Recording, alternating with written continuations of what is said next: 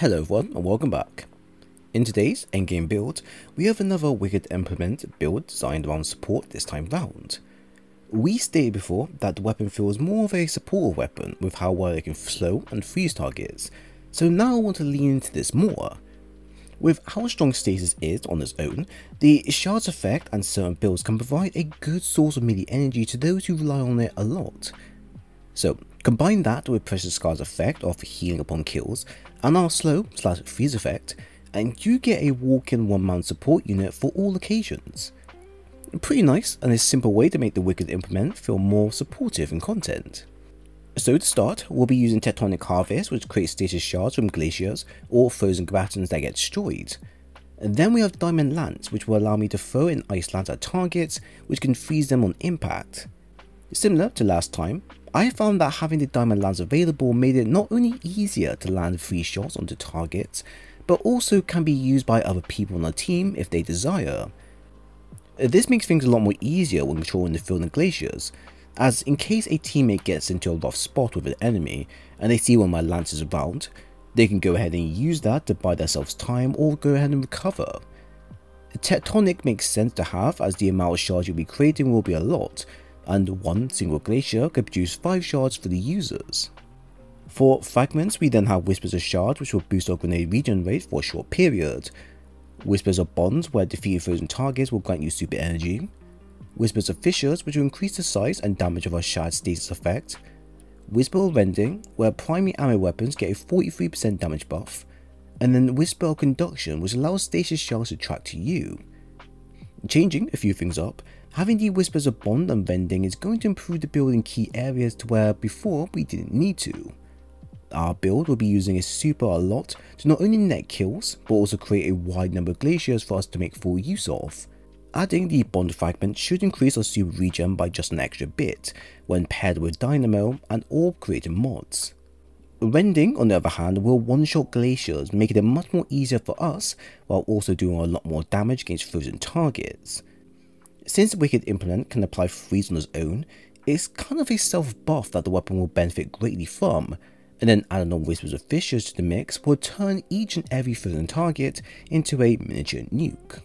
For our mods and stats, having a tier 10 in Discipline and Strength would be the most suitable to really bring out the strength of Stasis Titan, while also providing enough options of creating shards. For Discipline, having ours at tier 7 with Font of Focus is going to allow us to reach tier 10 very easily once we get our armor charges going. This is going to be very important so we can make use of the glacier grenades that have a high cooldown rate, but ultimately will be creating shards for us and our team. With Whispers of Shards on top of the cooldown rate, it will negate the high cost the grenades provide while also allow us to make full use of them the best way we can think of. This is the same for Strength, where we have ours at tier 7 as well, with Fond of Vigor also pushing the stat to tier 10. This has been useful in a number of ways, such as the Slow Inflicted, making it easier for us to freeze right after if we follow it up. Most of the time, the melee will help with getting rid of pesky targets by launching them. Now, if you decide Diamond Lances aren't your thing, then do remember that Howl of the Storm would be a great fit for the build instead, for expanding on the shards setup. And then lastly, resilience is down to the user and what slots you have left for investment.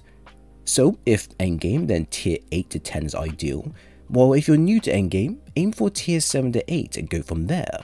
For the armor charges, we have Charged Up, which will provide a +1 to how many charges we can carry. This, paired with Harmonic Siphon, Elemental Charge, Powerful Attraction, and Reaper, allows us to retain a high precision of Orbs of Power on hand. This of course then leans into the surges we are using, which is ×1 stasis weapon surge mods for the 7% damage buff, but also ×2 is very possible.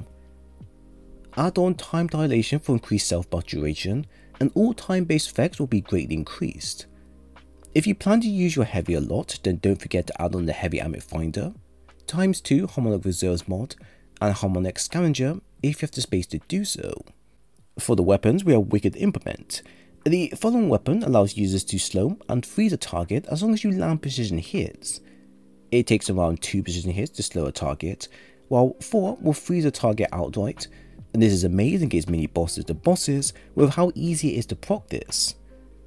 The main advantage to this is that compared to other weapons that can freeze targets, The following does not require special ammo to be used to proc this, nor does it hamper weapon ammo reserves for long periods. This, along with its ability to auto-reload its magazine from collecting stasis shards, makes it useful for slowing and freezing multiple targets without needing to reload your weapon. Combine this with Stasis Titan and how much shards we can create, and this weapon alone can improve the stasis build by ×10. For a heavy, we have Quilliam's Terminus machine gun with dynamic sway reduction and killing tally. This is a great heavy to own if you haven't got one already from King's Roll raid, as the following is not only hard hitting and great against majors to mini bosses in endgame, but also because you can increase the weapon's magazine size just from its origin trait. Now, the version I have is more for minor to mini boss threats, and not so much against big bosses. However, that does not mean it cannot be used against bosses how it is. With its origin trait, I can double my magazine size, get some kills with killing tally, and then use all of that against the boss itself, which is beneficial for one large burst of damage. You can get this weapon to have around 100+ in its base magazine with certain perk setups, but this does require users to enhance key perks, which is something quite time consuming if you don't have the time to do so. With the new exotic being exhausted by the general player base in terms of reviews, and Bungie stating that they will be looking at improving the weapon in the future, it now leaves us room to explore other ways of making the weapon functional with a number of setups. For my previous build around the weapon is more support design with how it functions in high level content and how players should be using it. The slow and freeze effect allows players to easily stun champions at a safe distance, and combining this with any light subclass build is going to show how effective it is in GMs. I've decided to take the support nature of the weapon a step further, and I've gone ahead and decked my Stasis Titan out to help heal and empower teammates near me. The high usage of stasis shards around us allows teammates to regenerate their melee easily, and if you're running a build that focuses on using melee a lot, then the following is going to enhance your gameplay further. At the same time, using Precious Scars will not only heal me and others upon kills made, but in case me or my teammates die, and then we get revived, I will also be providing a healing aurora upon me, and that will last a few seconds.